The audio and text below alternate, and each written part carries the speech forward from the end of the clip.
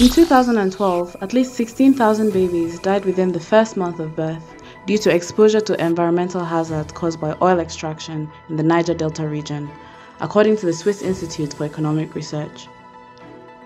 The same Swiss organization also said an estimated 383 children out of every 1,000 die immediately after birth due to dilapidated healthcare facilities in the Niger Delta. Research also showed communities with constant cases of oil spillage and other unethical exploration processes have a higher risk of Alzheimer's, Parkinson's, cancer, kidney disease, and diabetes.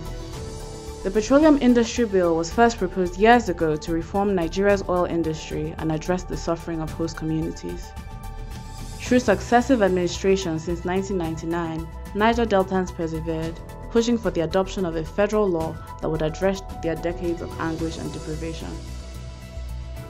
But when the law was finalized last month, they didn't get what they had hoped for.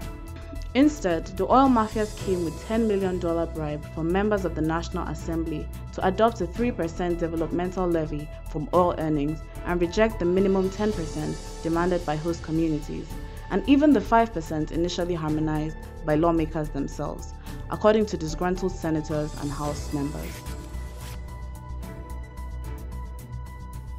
Lawmakers said Senate President Ahmad Lawal and House Speaker Femi Gbajabiamila cornered $2 million individually while giving floor members $5,000 for biscuits.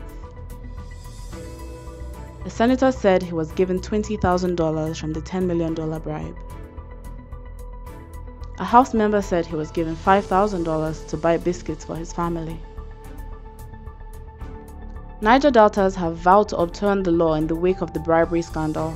Meanwhile, their region would continue to languish as Mrs. Lawan and Gbajabiamila upgrade their baby boy lifestyles.